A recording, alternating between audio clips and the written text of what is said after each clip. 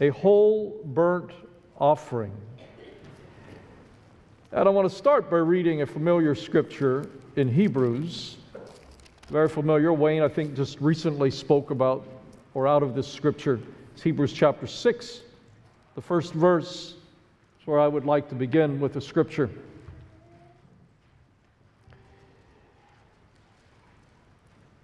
Hebrews 6th chapter, first verse. Therefore, leaving the principles of the doctrine of Christ, let us go on unto perfection, not laying again the foundation of repentance from dead works and of faith toward God. Verse 2, of the doctrine of baptisms, laying on of hands, the resurrection of the dead, and of eternal judgment. And this we will do if God permit. In that first verse, the first verse of Hebrews chapter 6, there's two words that it says there. It says leaving, and then it says, rather more than two words, but it says leaving and then going on unto. Leaving and going on unto. And part of what my message is about today is the Christian life, of course, but how God calls us to leave places and go on to other places. It's about how He calls us on, and there's a word in this verse, another word that I haven't mentioned yet. It says going on unto the word perfection. And that's a word that we're a little bit afraid of. The word perfection. And I think it's partly because we misunderstand what the word means. And it's also because we understand how much of a failing people that we are at times and the things that face us in life. And we look at that and it wants to stumble us. And so we say things like, well, I'm not perfect, I'm just forgiven. But is that biblical? I understand what people mean when they say those words, and I'm not here to be critical about that. I'm not perfect, I'm just forgiven. Yes, I understand that. But how does God look at us when we're in Christ? And why does the Bible here tell us to go on unto a place that is called a place of perfection? If we as Christians are not called to be in a place of perfection, I think we have to understand what that word means. What the word perfection means, and who we really are in Christ. There is a mindset that we as Christians have to also understand, and I think it's something that hinders us at times. Talks here about going on, like I mentioned, that there's a leaving and that there's a going on. And part of what I see and understand by that is that the Christian life is a place of going on and of moving. It is never a place where we can, in a sense, where we can relax. I understand that we rest in Christ. We find a place where we understand that He's the one and that we rest in Him. But also the Bible speaks a lot about never coming to a place where we can relax, where we can take our ease, where we can let off. In fact, the Bible speaks to us, and it says that we are to always watch and to always pray, and that we are to always be diligent. We are to be a diligent people, always looking out, because there is no place where we can come to where now it's on easy street and we put it on automatic and we roll along. There's no place like that, Brother Pete. I've not found a place like that. In fact, the Bible instead tells us that there is an endurance that we have to endure even unto the end.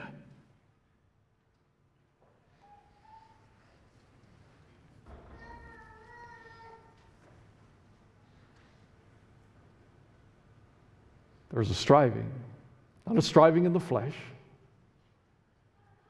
but that there is a mindset that we as Christians, in fact, the Bible says that we are to have the mind of Christ. Armed with the mind of Christ, that we understand the world is against the people of God. We are gathered together here today as worshipers of God. We're here because we love God. I trust you're here because you love God, because you've set your heart to follow after Jesus, to be a disciple of Him, and to walk after Him with all of your heart. I trust that's why you're here this morning. I trust you're not here this morning because you just came to see each other. We do that. We fellowship together. In that, understand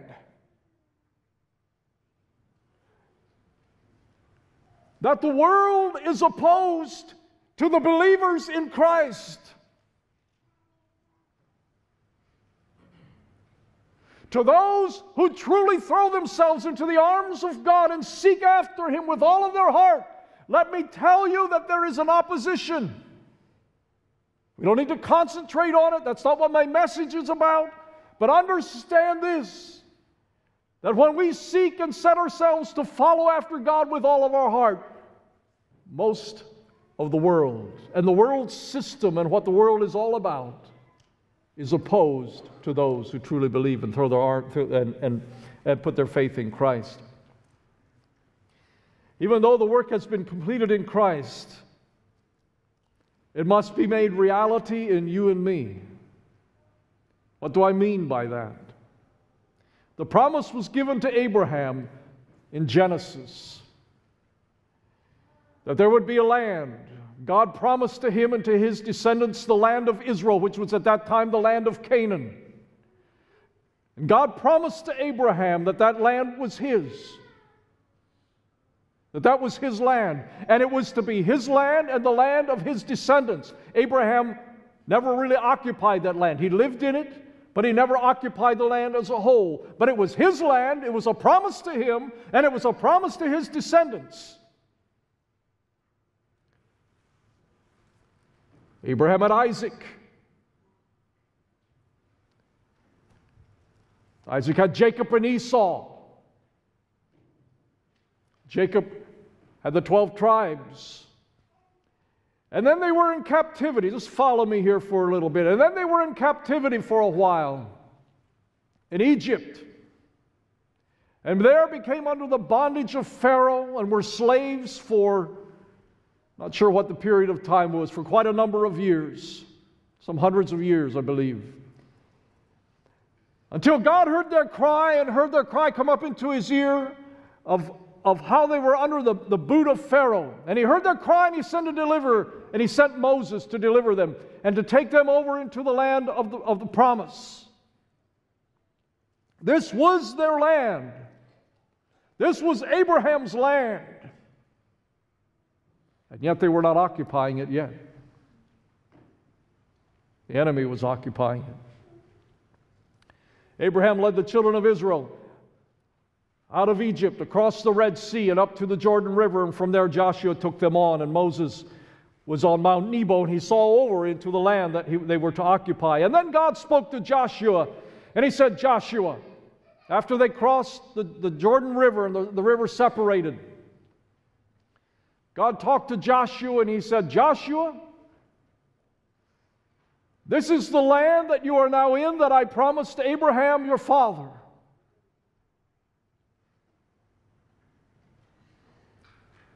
Every place that the sole of your foot shall tread, that's your land.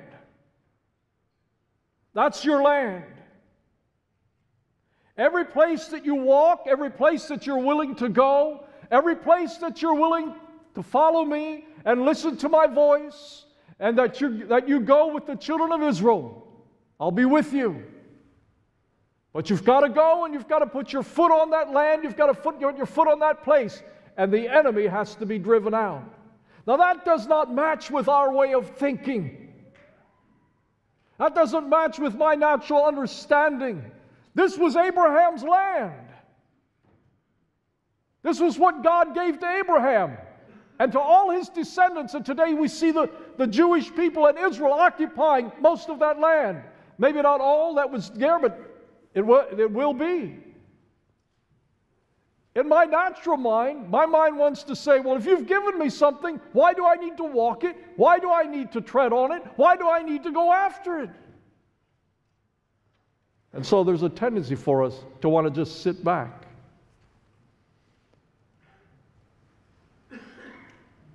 Not understanding some of the things that we go through and some of the things that God takes us through because of the life that has been born into us by the way of Christ and by the way of the Holy Spirit. Every place that the sole of your foot shall tread, that have I given unto you, as I said unto Moses. That was the word that was unto Joshua. We're born again through the blood of Jesus. I trust that most of you in here have had an experience with Christ. You've come to a place where you realized your need, and you came to a place where you realized your sin, and you confessed your sin. You received Christ into your life, and your sins were washed away, and you experienced the forgiveness of the blood, the forgiveness of Christ. And this is where the work of Christ begins in our life. He begins to take us to places and to occupy the land that is who we are. If I can somehow draw the picture of what I want you to understand. Leaving Egypt was the beginning, not the end. It was the beginning. God wanted to take them not only out of slavery, but to occupy a land that was theirs, that was promised to Abraham, that was promised to his descendants, and is theirs today. What does that mean to you and I? There's a land. There's a land of promise. There's a land that God wants us to occupy. Sometimes I remember early on in my Christian experience, early on in my Christian life, I had a wonderful experience. I experienced freedoms that I had never experienced before. If you can imagine the children of Israel after they crossed the Red Sea and they sang the song and they saw the deliverance. And I could imagine, knowing how my own life has been, I could imagine that they were on the other side of that bank and they saw the Egyptians floating in the water and they said, wow, from now on it's easy street. We've been delivered.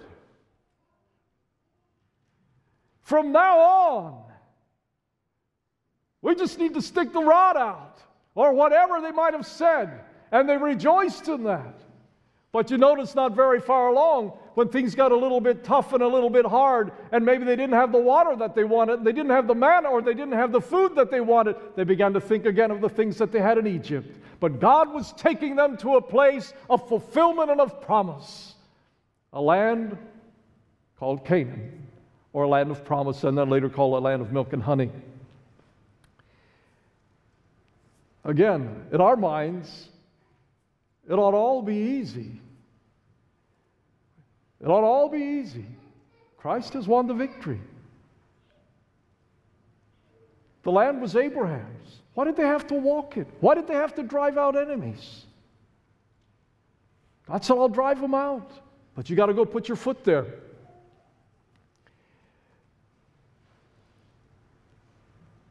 In Exodus, let me say this. God wants a people, and God wants a place, and God wants a land. God has a land, I should say. And He wanted a people to occupy that land and to drive out all the idol worshipers and all the false gods that were in that land. A place where His people occupied and gave Him the true worship that He is worthy of. That was one of the things that God wanted for His people. And one of the things He said in Exodus chapter 23, which later I want to turn to Exodus 23 and take a look at it, is He said this: as the people walked into the land, and God gave them instruction in Exodus 23, verse 13, He said, take heed to all that I said to you, to all the instruction that I gave you, and make no mention of the names of the other gods, nor let such be heard out of your mouth. Interesting verse.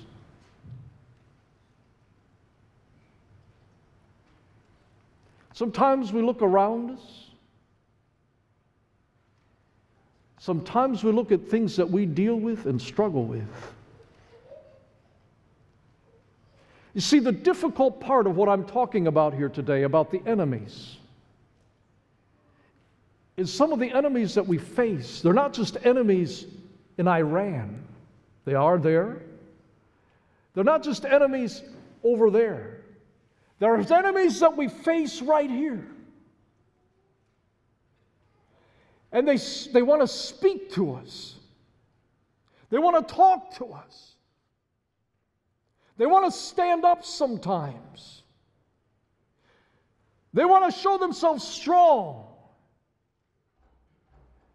They want to say, I own this land. I've been here for a long time. I'm big, and you have no right to this land. That's what they want to say.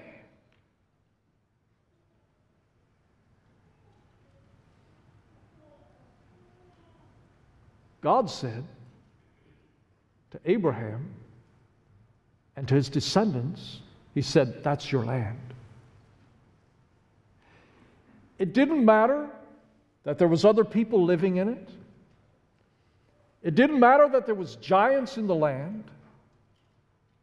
God said, Abraham, that's your land. It didn't matter that the children of Israel were in captivity for, I think it was maybe 500 years, I'm not sure. God said, that's your land. And then He spoke to Joshua, and He said, Joshua, you go. Wherever your foot steps, that's your land. And furthermore, as you go,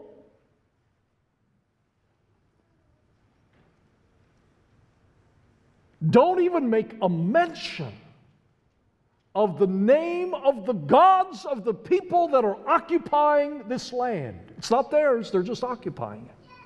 Don't even let their name come out of your lips. Don't let it be heard out of your mouth.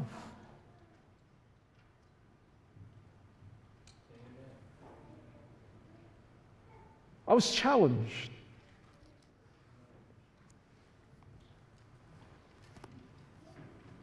Not too long ago, I was speaking with Brother Wayne.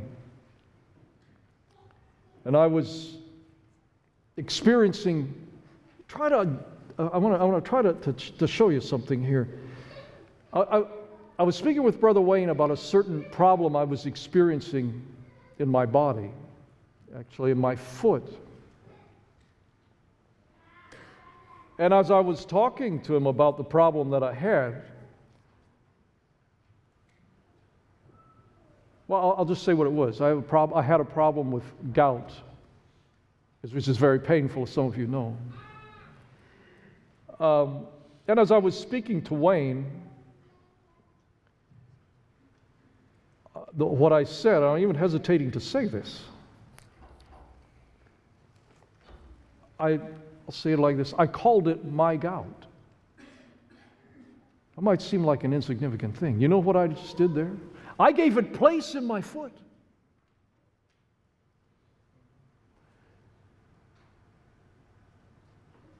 And Wayne challenged me on that. I'm not even sure what the words were that he spoke anymore. But I appreciated it, and he corrected me. That's not mine. It might be occupying a place. Actually, it's gone. It hasn't bothered me. It started to leave, and it hasn't bothered me now for quite a while. In the name of Jesus, that's not mine. This body belongs to the Lord. And it's to be occupied by His presence. This body is a temple of the Holy Spirit and was made to be occupied by the glory of God and by His presence, by His holiness and by His purity. And there's things that we sometimes experience or go through or struggle with. And because we struggle with them, we want to become downcast, or because we see them, we want to become downcast. They may be occupying. Listen, brothers and sisters, you might be facing something. You might be looking at a struggle. You might be saying, this is something I've had. Your body is to be a temple of the Lord, of the Holy Spirit. It's a place for Him to occupy. It's a place for you to hear Him. Be careful the words you let come out of your mouth. Maybe there's a struggle that your father or your mother experienced or your family has experienced. And maybe it's a struggle that you're also experiencing. Don't own it.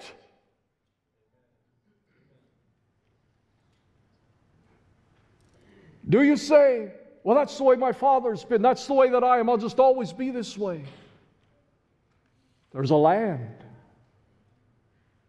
It's God's land. There's a promise. Now see, the children of Israel went into this land. And as soon as they stepped across the Jordan River, there the commander of the Lord of hosts, the commander of the army, met them. The enemies didn't all just run out of the land. In fact, I'll turn to Exodus chapter 23. I want to read there a little bit. Exodus chapter 23. I want to read there a little bit, portion of Scripture. Exodus chapter 23 and verse 20. Behold, I send an angel before thee to keep thee in the way and to bring thee into the place which I have prepared. Beware of him and obey his voice. Provoke him not, for he will not pardon your transgressions, for my name is in him. But if thou shalt indeed obey his voice and do all that I speak, then I will be an enemy unto thine. Listen to this. I will be an enemy unto thine enemies, and an adversary unto thine adversaries. For mine angel shall go before thee, and bring thee unto the Amorites, unto the Hittites, the Perizzites, the Canaanites, the Hivites, and the Jebusites, and I will cut them off, all the ites. Thou shalt not bow down to their gods, nor serve them, nor do after their works. But thou shalt utterly overthrow them, and quite break down their images. And ye shall serve the Lord your God, and he shall bless thy bread and thy water, and I will take sickness away from the midst of thee. There shall nothing cast their young, nor be barren in thy land. The number of thy days I will fulfill, or you will live a good long life. I will send my fear before thee, and I will destroy all the people to whom thou shalt come. I will make all thine enemies turn their backs unto me. I will send hornets before thee, which shall drive out the Hivite, the Canaanite, the Hittite from before thee. Now verse 29. I will not drive them out from before thee in 1 year, lest the land become desolate, and the beasts of the field multiply against thee. By little and little I will drive them out from before thee, until thou be increased and inherit the land. I will set thy bounds from the Red Sea even unto the sea of the Philistines, and from the desert unto the river, for I will deliver the inhabitants of the land into your hand, and thou shalt drive them out before thee. Thou shalt make no covenant with them, nor with their gods. They shall not dwell in thy land, lest they make thee sin against me, for if thou serve their gods, it will surely be a snare unto thee. Joshua, when he entered the land, was around 70 years old when he was leading the children of Israel across the Jordan River. And then on, as you know, the Battle of Jericho and how he overthrew the city of Jericho. He was about 70 years old. Later on at the end of Joshua, it says that Joshua was 110 when he passed away. And he gave instruction to the children of Israel yet as he was there coming to the end of his life. And he talked to the children of Israel, and one of the things he said, it says it in the beginning of Joshua, and it says it again at the end of Joshua. He said, now be strong. Be strong. The beginning of Joshua, it says the Lord instructed Joshua, and he said, Joshua, you be strong and you be of good courage. There's some things that you're going to face as you go into this land. So be strong. Be strong and have good courage. When things look bad, remember that I'm the Lord God. I'm the deliverer. When things look good, remember that you're relying on me. At the end of Joshua, and again it says, Joshua says to the people, he said, now be strong. So there's still enemies to be cast out of the land. We've occupied a lot of land here, Joshua told the people. We've thrown out a lot of enemy. But he said, now be strong yet. There's still some enemy that needs to be overthrown. There's still some that got to go. Joshua started at 70. He was 110 or 111 when he passed away. And that was his word to the people when he passed away. Oh, what's the point that I'm making with this here? It's a land of milk and honey.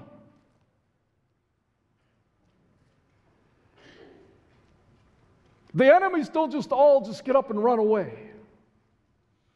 But it's not their land. Listen, you may have something you've struggled with. Seems like maybe you're defeated with. But if you're a child of God, don't make a covenant with it. Don't agree with it. Don't say it's mine. Don't say there's nothing I can do. Recognize it for the enemy that it is, and tell it that it's not, that you are not its land. It may occupy. Don't be discouraged. You see, sometimes we forget the past victories, the past deliverances that the Lord has led us through, the things that He's done in us, the enemies that have gone out of the land. Because we're still seeing some enemies that maybe are occupying some places, but it's not their land. It's not theirs. And be careful of the words that come out of your mouth, lest you give it to them. Don't make agreements with them. It's not their land. God said here in Exodus chapter 23, He said, I'm not going to drive them out right away. I don't understand all of this, but this is what God told Moses. And this is what He did. He said, I'm not going to just drive them all out right away. In fact, I'm going to leave them there, and they're going to take care of the land for you until you get there. Lest it become desolate and the beasts take over. So now I don't understand that. I don't have anything to say about that or how that is in our life. It's just what God told Moses. He said, they'll take care of it for you, and then when you get there, you can chase them out and the land is yours. I'm sure there's something in there for us, but I don't know what it is. So don't be discouraged if you see some giants. The land is not theirs. It's not for them. Make no mention of the names of other gods, nor let such be heard out of your mouth. You know, I know that we live in a time when there's turmoil. There's things that have happened that I've never seen before in my lifetime, and so on. Children of Israel experienced some things as they went into the land that they'd never seen before. But God said, your focus and your concentration is not to be on who they are. It's to be on me. It's to be on who I am. It's to be on my word. It's to be on the victory of Christ. Not on who those false gods are. In fact, He said to them, don't even let it come out of your mouth. Be ye perfect. Be ye perfect. Going back to Hebrews chapter 6 there, it says, going on unto perfection. So what does perfection mean? Because we're scared of that word. Oh, I'm not perfect. Oh, no. Oh, I'm not perfect. Well, then go on unto perfection. Go on unto perfection. We have a wrong understanding of perfection. I believe we do, according to what this word is here. God spoke several different things. In fact, it says in numerous places. It talks about perfection. Jesus said that we are to be perfect as your Father in heaven is perfect. He said to a man that came to him, said, if you will be perfect, give everything away that you have. Give it to others. Then come follow me. Ephesians 4 says that He's called people in the church with gifts till we come to a perfect man. Timothy says that the Word of God is given to us, that we can study it, that we can apply it to our life, that the man of God may be perfectly furnished, thoroughly furnished. So what is perfect? As my children were growing up, going to school, they went through different grades in school, first, second, third, fourth, fifth, sixth, seventh, eighth, on through high school. And in the different grades they were in, they accomplished things for where they were at.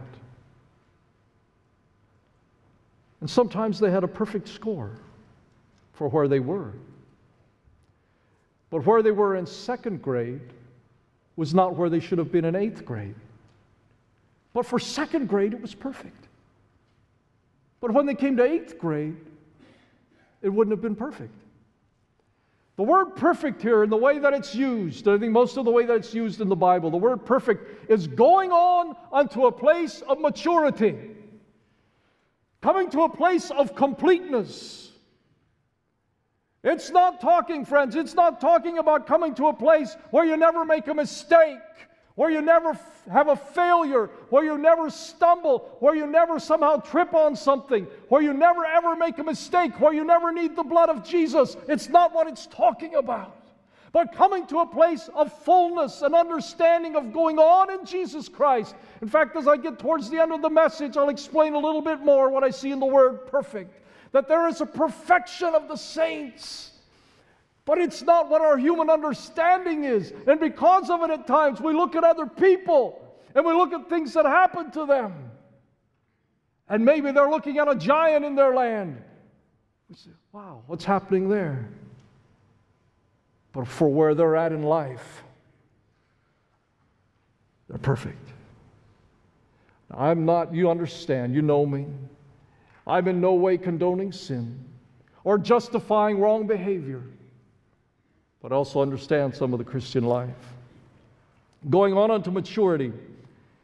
What is God looking for? What is God looking for?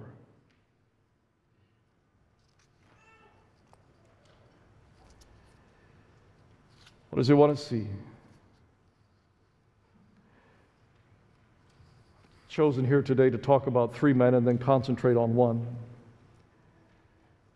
The Bible says that Noah was a righteous man and he was perfect in his generation. And Noah walked with God. King Asa says Asa's heart was perfect with the Lord all his days. It was said that at the end of his life. And then it says, the Bible speaks of David in Kings. It says that David's heart was perfect before the Lord. And it said this of David in Solomon's time. Spoke of Solomon, says that Solomon's heart was not perfect like David's was all of his days. The Bible speaks this of David after David had passed off the scene, after all these men had passed off the scene. It says that these men were perfect. And yet Noah was a man that after he built the ark, went through the flood and again came out on dry land, and after that he planted a vineyard, had of the fruit of it, drank the wine of it, became drunk. And as you know the story, his son Ham saw him naked. I don't need to go into all those details. And yet the Bible says of Noah that he was perfect. Asa was a man, a king, was a good king. Yet towards the end of his life, he relied on the Syrians and made an agreement with them to go into battle with them, and the Lord was displeased with it. And yet after that, it says that Asa was a perfect man, that he was perfect before the Lord. And then David. So you know the story of David. David was at a place where he saw Bathsheba. saw her bathing up on a housetop, and committed adultery with her. She became pregnant. Now he was in a fix. So what did he do? He had her husband Uriah the Hittite. He was out on the battlefield fighting, had him come back, tried to make it look like she was pregnant by her husband. It didn't work. So finally, he had Uriah put out into the battlefront. This was David. Put him in a place that was most dangerous, and Uriah was killed. It's not a pretty picture.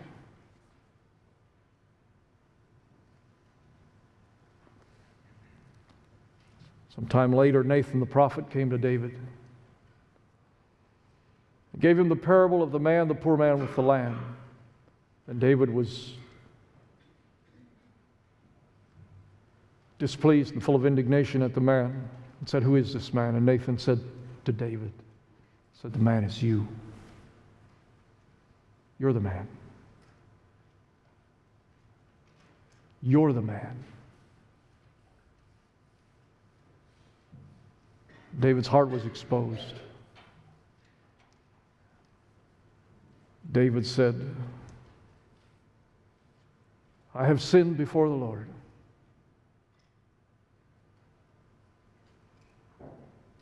And he repented, and he hid nothing. He fell on his face before the Lord. God forgave him. And God called him, after the end of his life, God called him perfect. And he was. What does God see?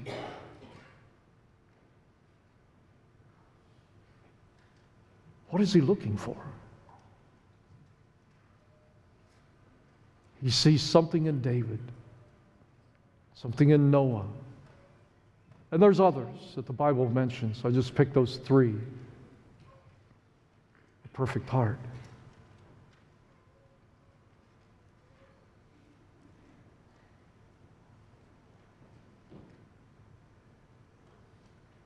A perfect heart is searchable. You notice when David was confronted by Nathan the prophet, there's different things that he could have said. He could have said,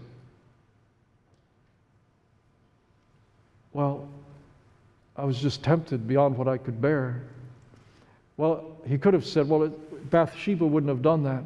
I wouldn't have done that." When David was confronted with his sin, he had no excuse, or he offered no excuse. He said, "It's me."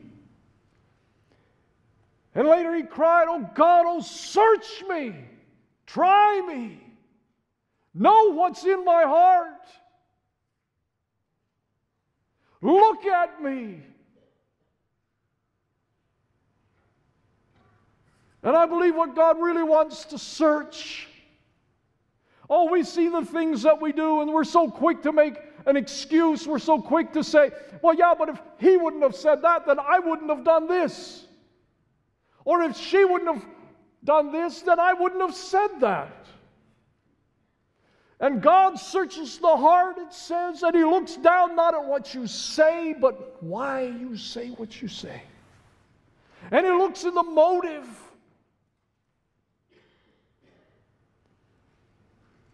He looks down into the heart. David was a searchable man. He desired the searching of the Lord. Oh, to be searched by Him with the eyes, by the way of the Holy Spirit and the Scripture, to be open and to see what the Bible says, and to allow it to be a mirror to us and to look and to shine on our life. David was a searchable man. He said, "It's me. It's me." Saul also was confronted by the prophet Samuel. for not killing all of as he was commanded. Saul's response was, it was the people. It was the people. They wanted to keep it. And I didn't want to, I didn't, it was the people. David's response was, it is me, O Lord. It is I. And he repented there. It's a searchable heart. It's a trusting heart. It's a heart that trusts. It trusts in obedience. It trusts when circumstances come that we don't understand, that we still trust that God sees and that God knows and that He's in control. David said, in Thee have I put my trust. If you remember the story of when David counted the people, David made mistakes. He made mistakes. He counted the people at one point, and God was displeased with him. God was very unhappy with him because he counted the people. He numbered the people. And the prophet came to David and said, David, you have three choices. I could put you into the hand of an enemy to go into battle. I could send a plague from the Lord. And now I can't remember what the third one was. But it was something else. And David said, I will put myself in the hands of the Lord because I know that He's a merciful God. I will trust Him more than going into battle with enemies because I know He's a merciful God. God sent a plague and 70,000 men died. It's the trusting heart of David. To trust means to throw oneself, in the Hebrew word, it means to throw oneself off of a precipice or off of a cliff and to entirely give oneself into someone else's hands and to trust. To trust.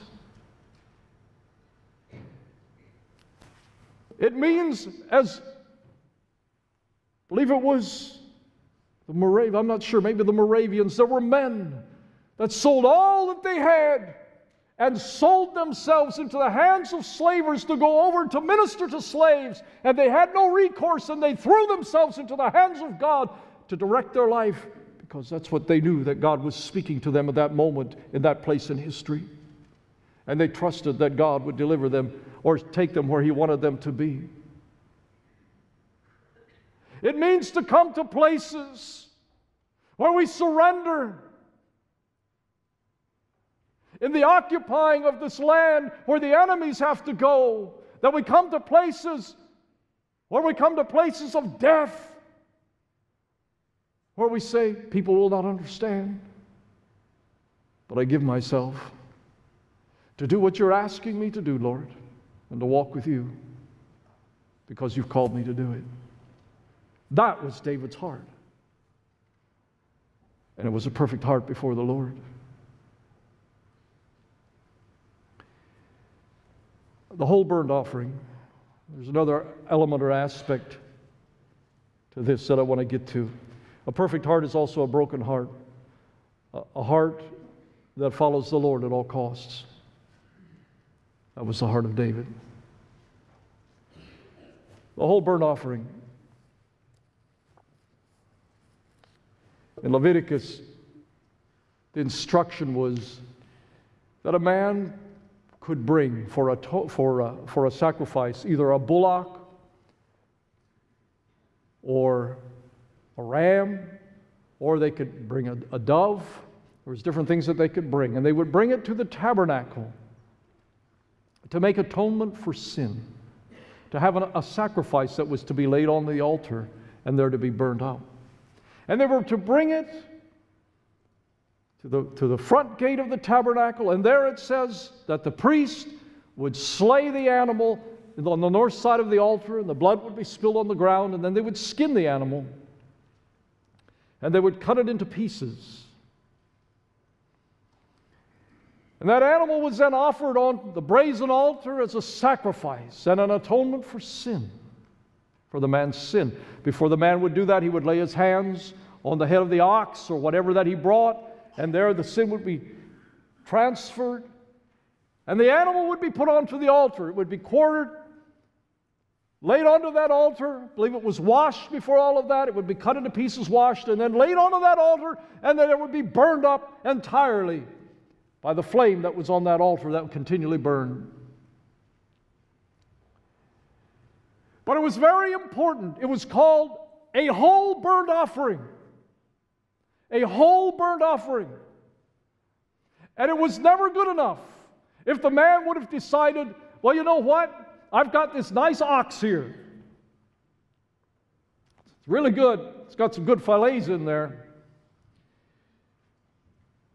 You know what I think I'll do? I think I'll butcher it, and maybe I'll take that hind quarter and I'll take it over to the tabernacle. I think I'll take those fillets there and those tenderloins, and I think I'll keep those for myself. No, what God was looking for is He was looking for a whole burnt offering.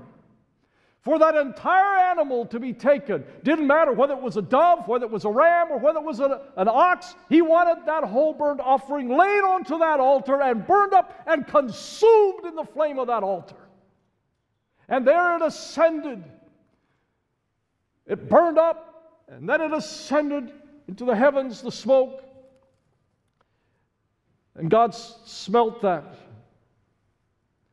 A perfect heart, a whole burnt offering.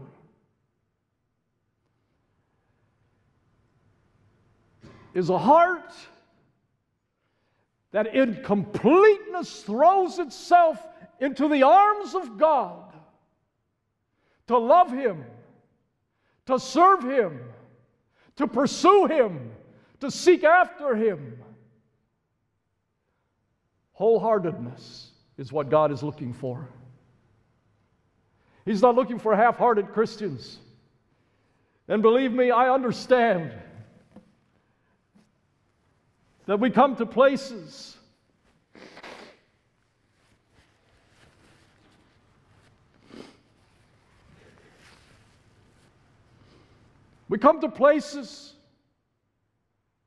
that are difficult.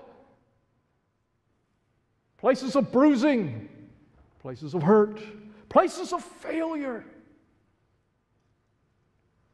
like David did.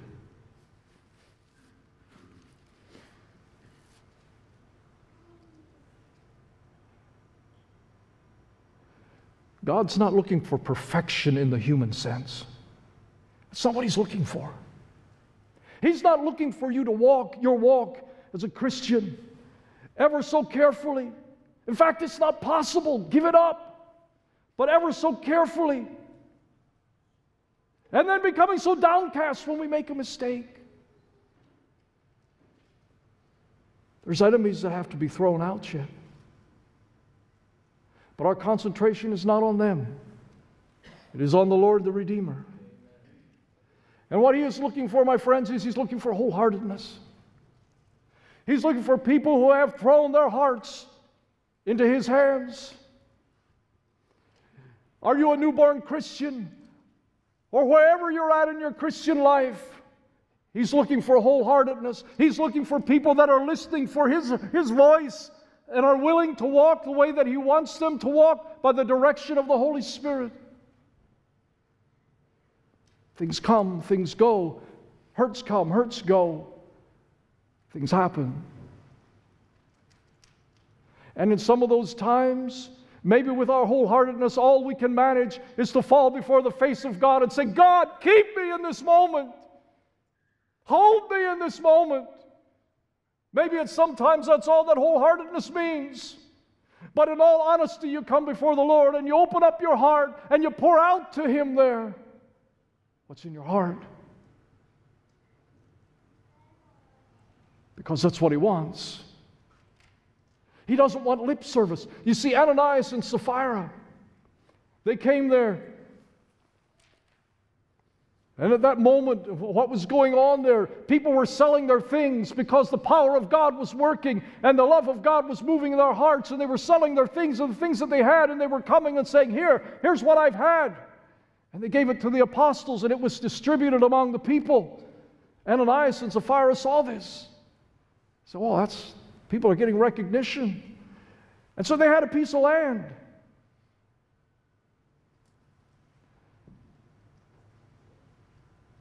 And they sold it. It was theirs. But then they came to the apostles, to Peter, and they said, here's the money for the land. Peter asked him, says, it's all the money. He said, yes, it's all the money. What was going on there? And then, as you know the story, they were both struck down dead. And Peter, I think Peter said, I didn't really look at this, but Peter said to them, he said, it was your land. You didn't have to sell it. It was yours. You didn't have to give us all the money. But you lied to the Holy Spirit.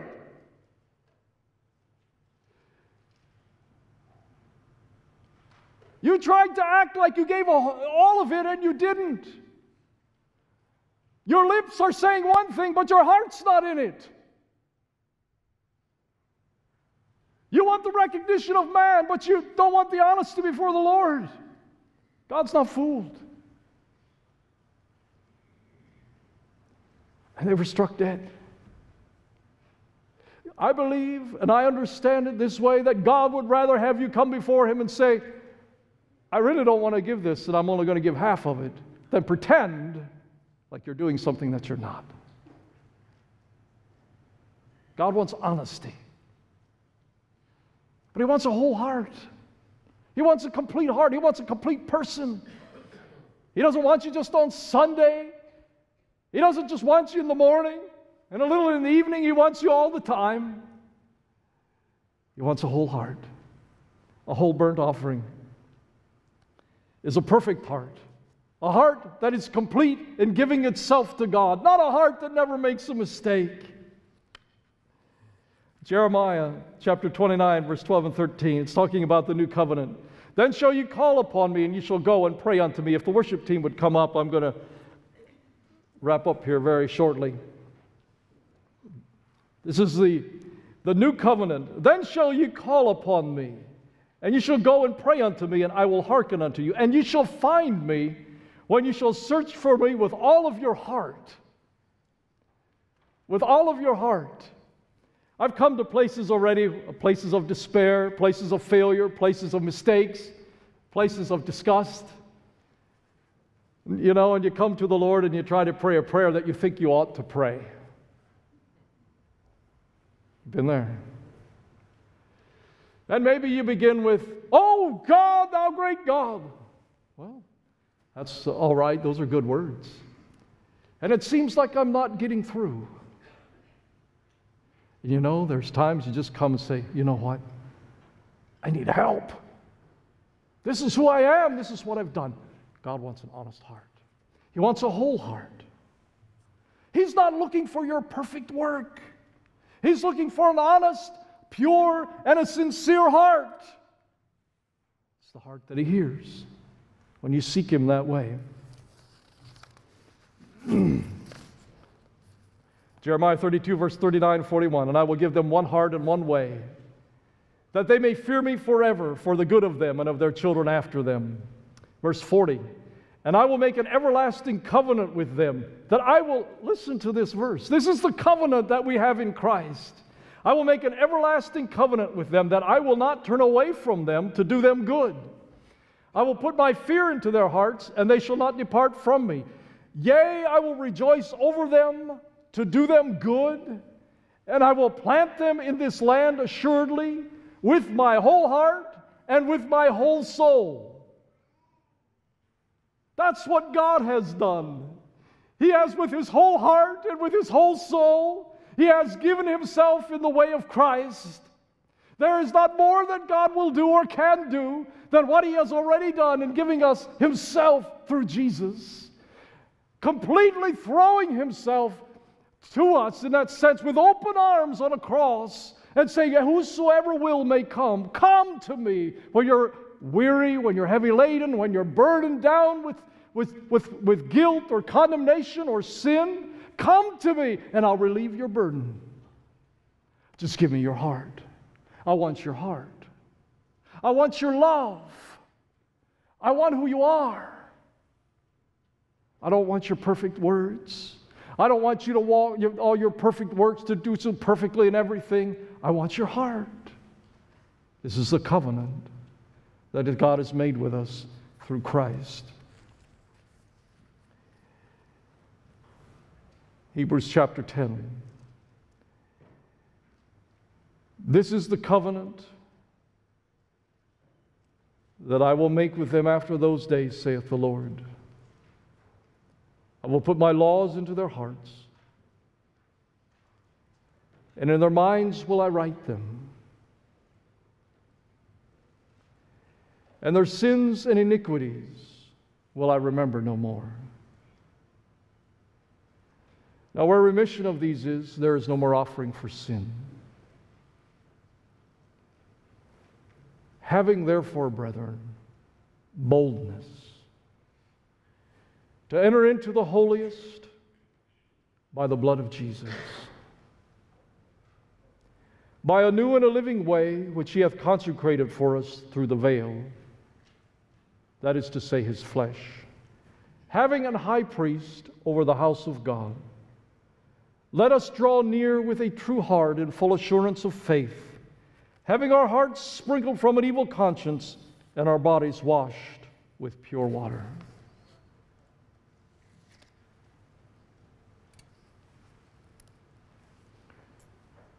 Going on into perfection.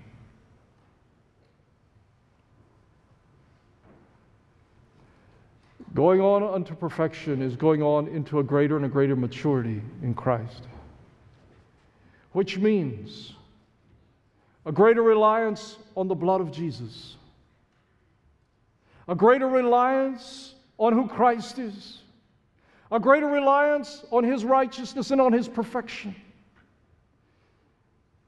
a greater dependence on him.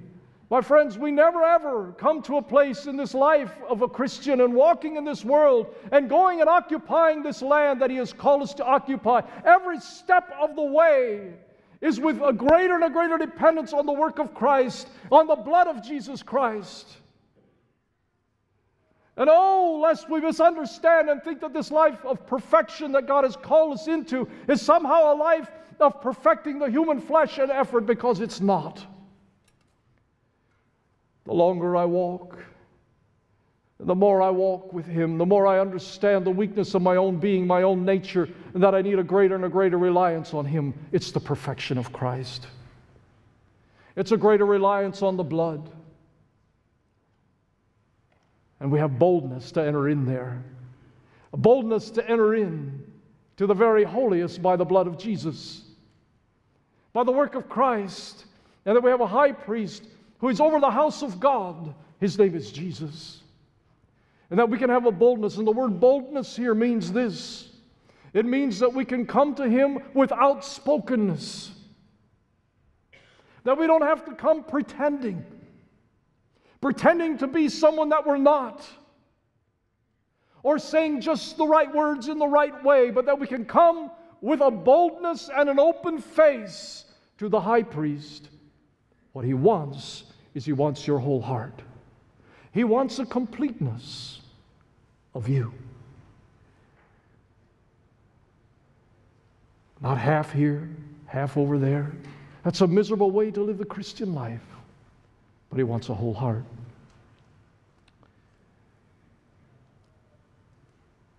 Christian life takes courage.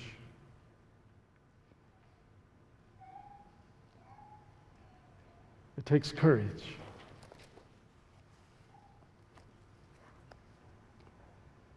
It takes faith. It takes courage. And a continual reliance on the blood of Jesus that has been shed and is ever sufficient. There's a land that is a land of promise that Jesus has redeemed and purchased for us.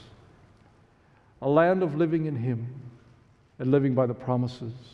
And don't ever let the enemy tell you that it is his land, because it is not. The price has been paid. And captivity has been taken captive.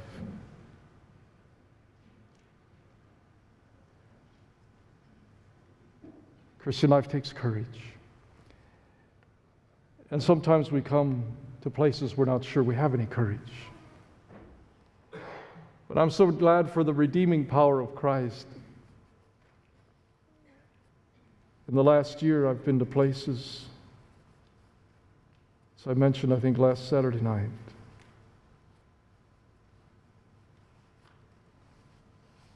where I wasn't sure where my faith was, or my strength, or my hope.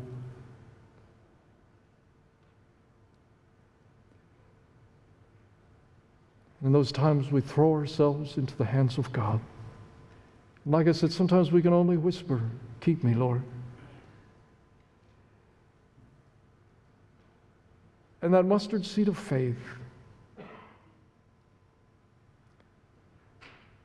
sometimes almost seems to go underground,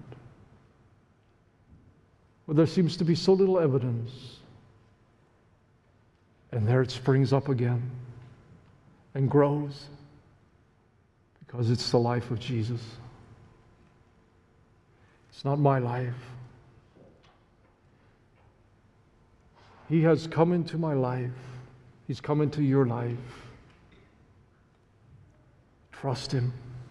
Give Him your whole heart. That's a perfect heart. Maybe you've made a failure, a mistake, whatever it might have been, or a hurt that you've experienced that looks like such a big enemy. It's not their land.